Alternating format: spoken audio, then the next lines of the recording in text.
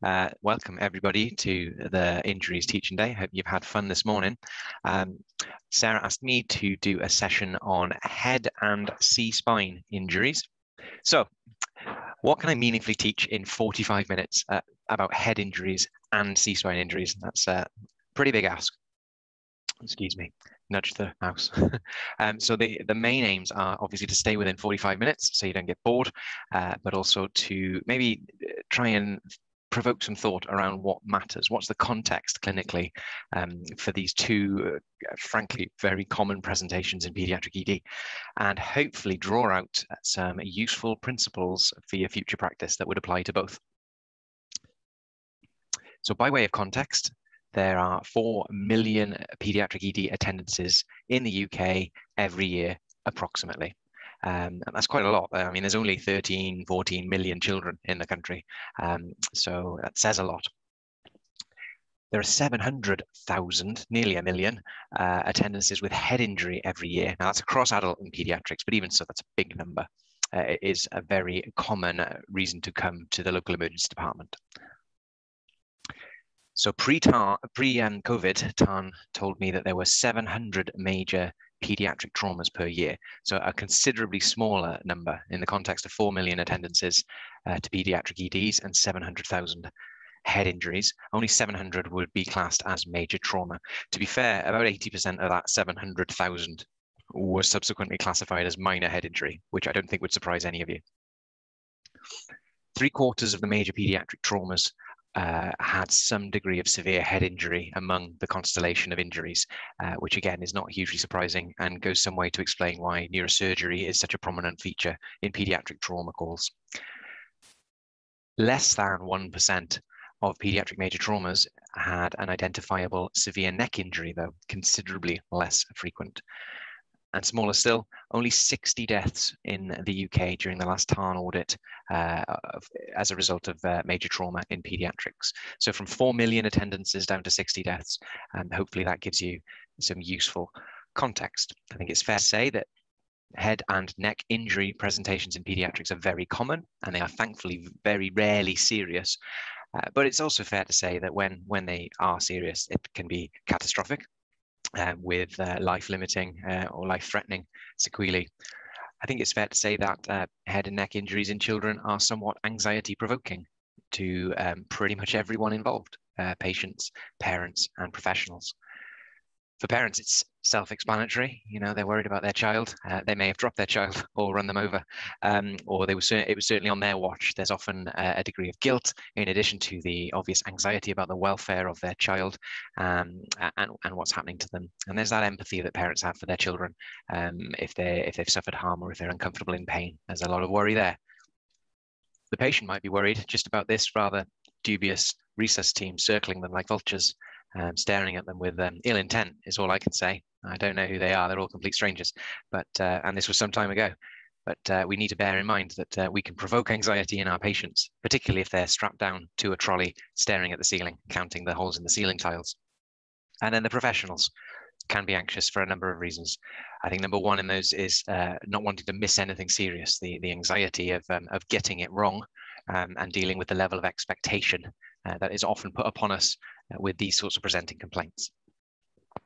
So far cleverer people than me have done a lot of work for you and me to help us to filter out the children with serious head and neck injuries and how best to work them up in terms of imaging and management. And I am not going to go through all of that in 45 minutes, considering there's a whole body of work for heads and a whole body of work for necks. Suffice to say, I would expect those of you from an EM background or PEM background to be pretty au fait with these flowcharts or your local version of the same, because these really do guide your decision making, and rightly so, because they are derived from a number of significant evidence bases that help you screen out the serious injury.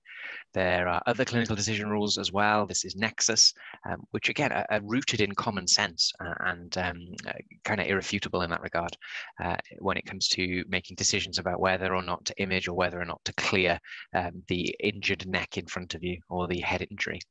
And APLS has had a go as well. They've got an algorithm for pretty much every presentation. This is the neck one, for example, and it's more of the same sort of thing. So what I wanted to focus on is this bit in the middle, the bit between the kid with obviously no injury and the kid with obviously a serious injury. That's where we kind of exist in the ED. That's where our anxieties lie. It's probably nothing, but it's possibly something, and we don't want to miss something, do we?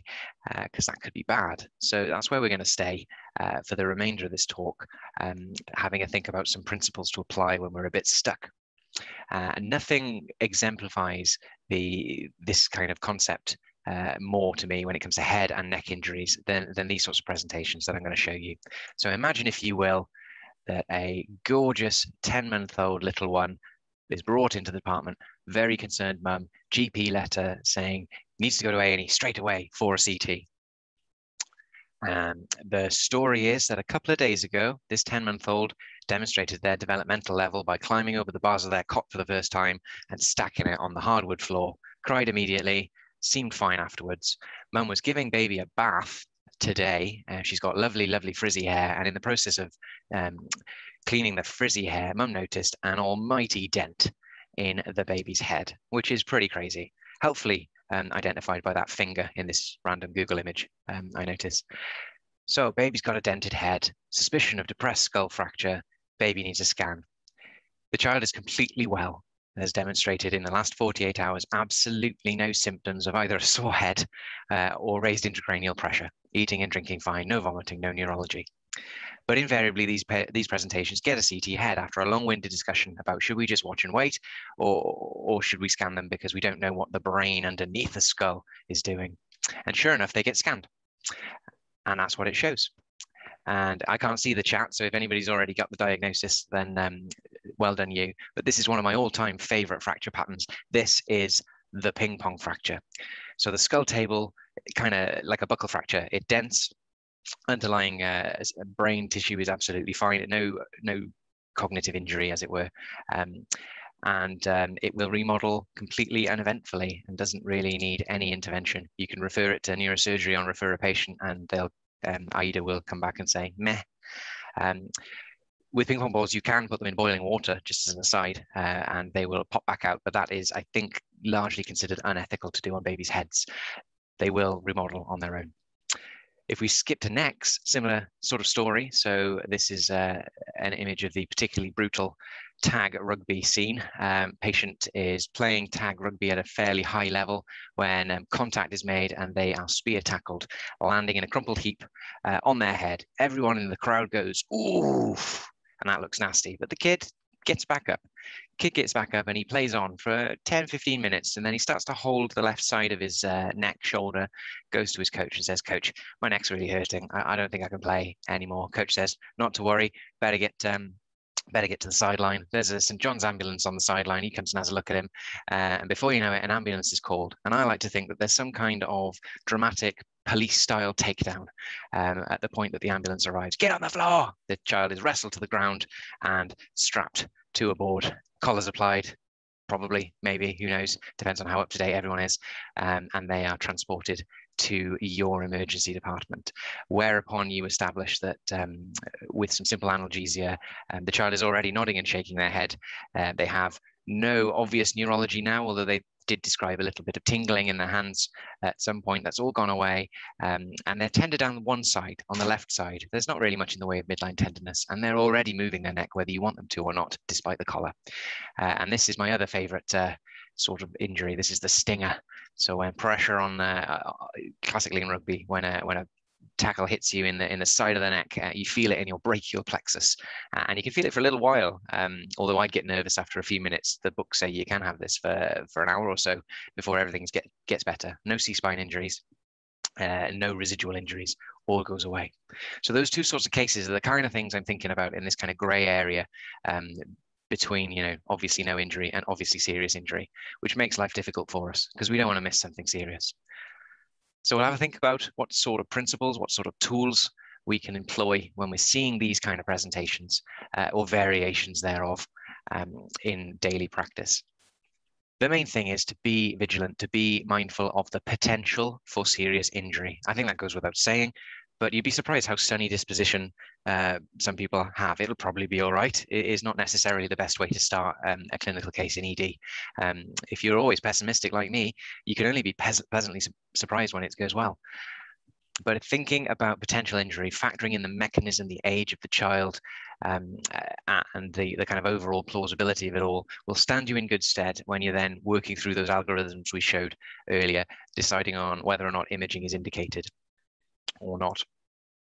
The next thing is to remember that we're looking for clinically significant injuries in our imaging and our interventions. So you don't need a scan to tell you that you had a head or neck injury. You were there. You remember that, or maybe you don't, in which case you probably do need a scan.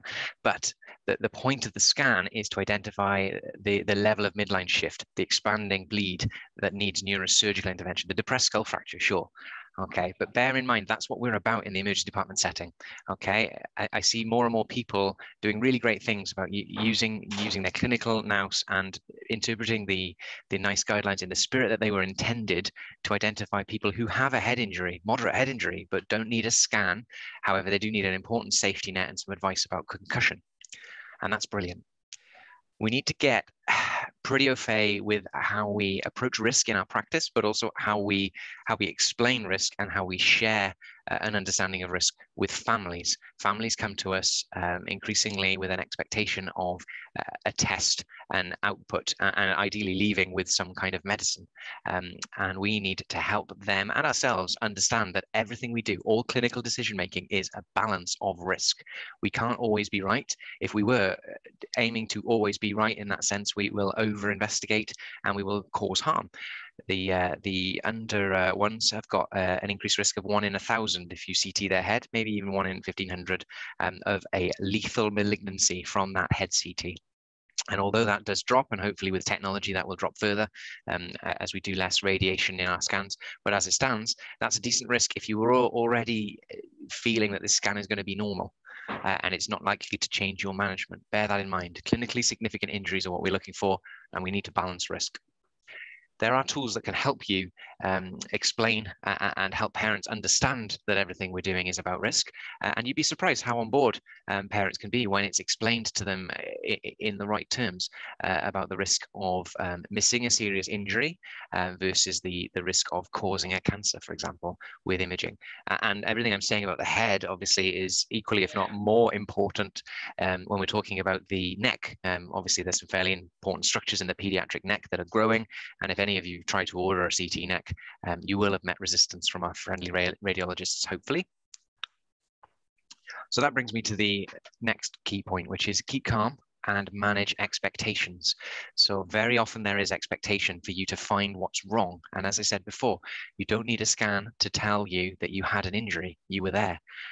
We need a scan to help guide our management, but if plan A and plan B already aren't likely to change, then you need to manage and bring the parents often on a bit of a journey in understanding the reasoning around not imaging, or the reasoning around not putting it in a plaster. If we deviate from heads and necks, don't put them in plasters, that's crazy. Okay, Alara, Skiwara and Nye are not 3 sisters from Swansea at a Welsh match, but they are 3 acronyms that we need to be aware of as key concepts. So talking about imaging, ALARA stands for as low or as little as realistically achievable. And that's the Royal College of Radiologists principle when it comes to trauma imaging in pediatrics. Growing tissues being more sensitive to radiation exposure. If you can get away with it, if you can target your imaging much more so in children than adults, then that is preferable. Skiwara stands for spinal cord injury without radiological abnormality. And there's already been an excellent lightning learning on that, so I won't bore you to death with it.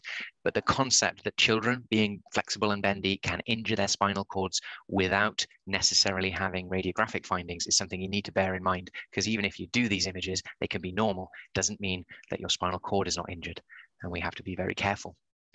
And then sadly, NAI is the worst of the bunch. So NAI, non-accidental injury, is something that we have to be very vigilant about, especially as a potential cause of the injury. So 10% of the major pediatric traumas we were talking about, of those 700, were NAI in the under twos. So there's a cohort of children who you will potentially be dealing with who won't come to you with a coherent history or a compatible mechanism, or even any sense that this is injury. They might come non-specifically vomiting with a wishy-washy history of being ill for a few days, and this will be subsequently found to have been a trauma. The next key principle is not to make it worse. Okay, and that's twofold. So don't make it worse by not immobilizing. Don't make it worse by trying to immobilize if the child doesn't want you to. So the APLS, for example, and other life support courses moved away from the routine use of collars some years ago now, on the grounds that A, as I said, C-spine injuries are pretty uncommon, even in major trauma, significant ones, I should say, and B, collars are not particularly well commercially available collars are not particularly well made for the size varieties that we see. So where possible, if we're genuinely suspecting neck injuries, manual inline stabilization or blocks and tape are preferred. Putting a collar on in a child who's going to be distressed is inevitably going to cause more harm. An ill-fitting tight collar can raise intracranial pressure by decreasing venous return, or it can just plain old scare them into moving when they shouldn't be moving. So best shied away from. Got to bear in mind there are caveats to all of these things. The unconscious child, the significantly traumatized child, or the intubated child are all children who A, you're going to want to immobilize because you can't adequately assess them, and B, the presence of a collar just makes you think about the neck when you're mobilizing them for other reasons like turning them for cares. So the collar's not completely out, but by and large we spend more time taking them off than we do putting them on in ED. Analgesia wouldn't be a PEDS talk without a mention of analgesia, and there is no barrier to oral analgesia, even being immobilized on a trauma trolley. You can use bendy straws and liquid preparations. The rectal route is available, although we're British, so that's beyond a last resort. But don't forget your analgesia. You will not mask anything. Being pragmatic, from experience, those with significant C-spine injuries or skull fractures, much like arm and leg fractures, it hurts when they move it, they don't move it. So you're not going to mask things with simple analgesia, but you might just make them comfortable enough to get through the journey. Time is another kind of important thing to bear in mind, the value of it. Now, I know we have 4-hour targets and all that jazz, but don't neglect the time that you have with the patient. Time is a completely legitimate pediatric investigation, and it's really useful in both head and neck injuries because you can see things progress to a certain extent, either in the positive trajectory, or you can see new things develop that make you pull the trigger on that scan or that referral to another specialist. It does, as they say, heal all wounds, but bear in mind time also deals them.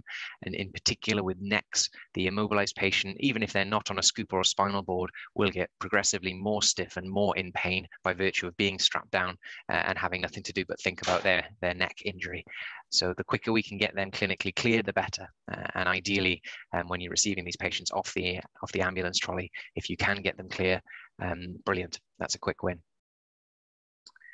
And then the last thing really to think about is just where you fit experience-wise, job role-wise in this kind of escalator. Hopefully that will change as you grow in experience and seniority. You might be at the very bottom of the reus escalator, in which case you might feel less confident about clinically being happy to observe head injuries or clinically clearing C-spines, and you might escalate to a senior, or you might refer to a specialist and you might image. Maybe over time that will change. I hope so, but as I say, we're all on something of an educational journey, and it won't be to the detriment of patients if you're safe and following any of these kind of available algorithms. So there we are. That's a whistle-stop tour through head and neck injuries. The idea being that would leave time for me to, or Sarah, to wrestle with the chat and see if you guys have got any specific sort of questions. And that's the eerily sinister resus team asking you again. And there's a summary of what I've hopefully covered. But yeah, neck and head injuries, super common, super anxiety provoking, rarely serious, but potentially really bad. So, you know, we take them seriously. But then in terms of principles to apply, you've got all the algorithms you possibly need. And for the stuff that doesn't fit, just like I said, think about those principles and that should see you right. Thank you. Thank you, Gareth. There's no questions in the chat at the moment, but I'll just give everyone I'm done. I retire undefeated. Does anyone have any questions for Gareth at all? Okay, what have we got here? I've got a question, if that's all right, Gareth. I mean, of the major traumas that we see in children, how many, do you know roughly how many present to a major trauma centre versus a major trauma unit? Because lots of us are just trauma units, aren't we? Is there a yeah. So the again, we're a bit data poor because of COVID, and because Tarn prior to COVID were giving us a really useful summary every year. So the last summary I saw, it was 52% of pediatric major traumas did not attend a major trauma centre. And partly because about 27-ish%, just under a third, does not come by ambulance still. And so as awesome as trauma networks are, and they still are, even if you present to a trauma unit and have a secondary transfer, that's still good. The kind of pattern of behavior with pediatric major trauma still requires the DGH, the trauma unit, or even the non-trauma unit to be savvy with the initial receipt and stabilization of major pediatric trauma. Because the other thing is that, like I said, in that year that Tarn measured, 700 across the entire UK, across 14 million children, is nothing. No.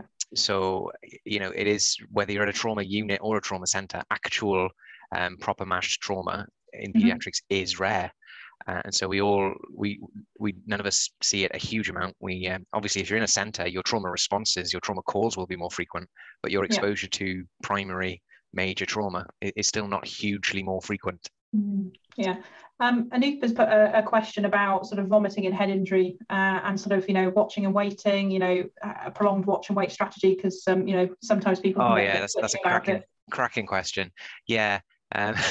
So we need to put pediatricians and radiologists in a room and then just not open the door until one of them's left standing. The vomiting stays on the NICE guideline, although in various iterations it's watered down successively, and that's the recognition that vomiting is horrendously non-specific, but it is also incredibly consistent in those who do have expanding intracranial bleeds. From experience, having sent people home and them come back as per safety net advice, they just vomit. So yeah, the difficulty there is one of experience and comfort zones, because radiologists would be huge advocates of prolonged observation and minimizing early CT scanning, but pediatricians, and if you're in a trauma unit where surgeons cover your head injuries, they're very, very reluctant to take a patient without a scan, and that is not based in any kind of established guidance. But that said, with the NICE guidance being what it is, you end up in a circular argument, because the NICE guidance would say if there's ongoing vomiting to scan. So you're not really going to win that one until the next iteration of the guidelines, if that does indeed take vomiting further down in terms of significance. Any difference in specificity of vomiting at a later stage rather than an earlier stage? Now, I don't know in that sense. As I say, my own kind of experience and my own understanding of the literature is more about patients continuing to vomit, and certainly having sent an extradural home, it was more that they were vomiting every morning, and then they were sort of getting on not quite right, and then they went on a trampoline, yikes, and just kept vomiting again. So they came back in and had an extradural that hadn't been clinically appreciated at the original attendance.